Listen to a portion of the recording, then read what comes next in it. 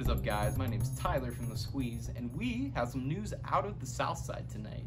Recently announced White Sox manager and Hall of Famer Tony Larussa was charged with driving under the influence Monday night after allegedly running his car into a curb and leaving it on the side of a Phoenix area road this past February. After a field sobriety test, Larussa was taken into custody and described as argumentative. When reached out to by ESPN late Monday night, the White Sox skipper reportedly had nothing to say and then hung up.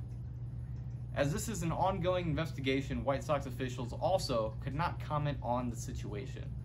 This isn't Larussa's first alcohol-related incident, as he pleaded guilty to driving under the influence in 2007 when he fell asleep during a traffic light near the St. Louis Cardinals spring training facility.